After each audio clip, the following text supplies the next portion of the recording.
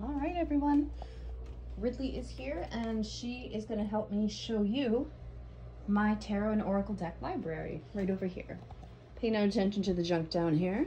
It's not junk, it's all my treasures. But up here, we have all the decks that I own so far. Some are coming in the mail as I speak, and others are on back order, or what do you call it, pre-order. And here's what I've got in my stash. I think there's about 15, maybe 16 decks so far. First up, Friends Tarot with a box that I made. Golden Girls Tarot. Herb Crafters Tarot.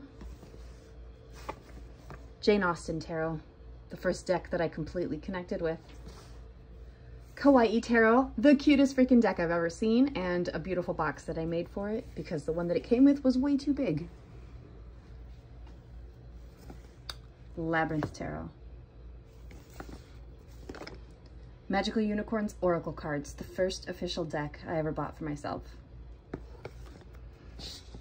Movie Tarot, one of the weirder decks that I own, but I still really like it and respect its cards.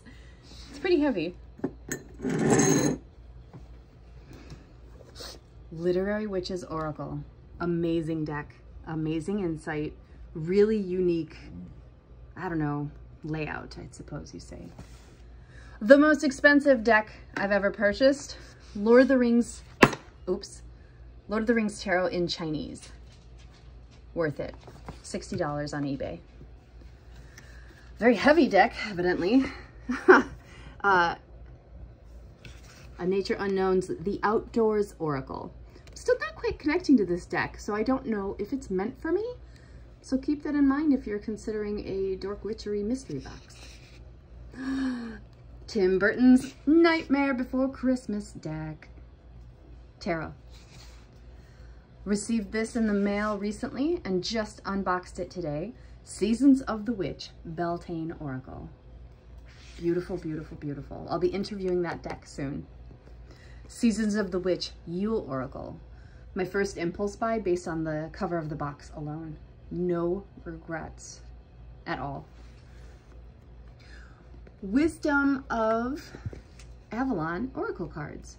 Beautiful deck, powerful messages, a lot of amazing connections to Arthurian legend. So good. Wise Dog Tarot. Still getting to know it. It's really sweet. And it is available privately via a link included in this newsletter. Not available to the public yet, just you guys. Wise Dog Tarot. So freaking sweet because the dogs on each card are based on real life dogs, and I love it. And last, but definitely not least, supported by Mose from The Office, or held down by Mose from The Office, is Stacey Graham's Zombie Tarot. I love this deck with my whole heart. Haven't touched it in a while, and that's okay because I used it a lot over the summer. And that's it. And if anybody's wondering, I wanted like a little shelf to put, oh geez, Mose.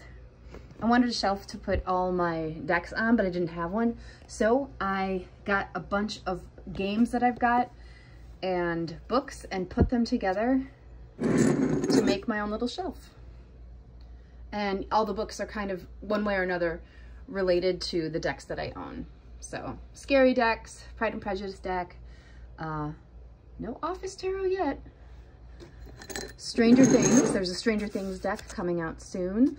This book was a gift from an amazing person. It's a journal and it's half full already. So I gotta remember to get it out. Sweet Valley Twins, because why not? Goosebumps, Sam Mag's Fangirl's Guide to the Galaxy, M. Night Shyamalan's I Got Schooled, Tina Fey, and then this other thing. That's my deck library. Oh, got some Care Bear stuff and other awesome books over there, and the Sabrina, Chilling Adventures of Sabrina graphic novel book. That's it. More to come. Have a great day, dorks.